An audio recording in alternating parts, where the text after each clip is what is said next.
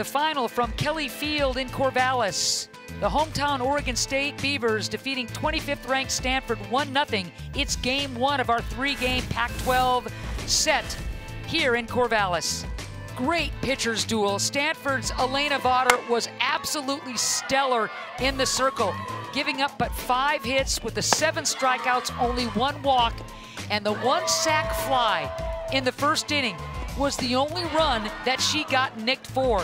Vaughter takes the loss, but she was terrific. The sac fly off the bat of Frankie Hamoudi. Little flare, deep enough, scores the game's only run in the bottom of the first. Oregon State's defense was absolutely stellar. Third baseman, Sava Tassi, doing her thing early on.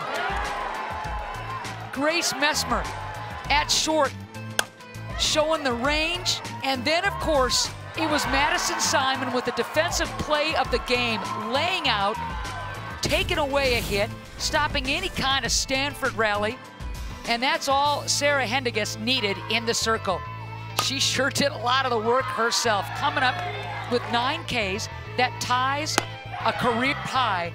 And Haendiges with a brilliant 3-hitter, 7 innings, goes the distance, and pitches the shutout. She picks up the win, and it's a huge one for Oregon State.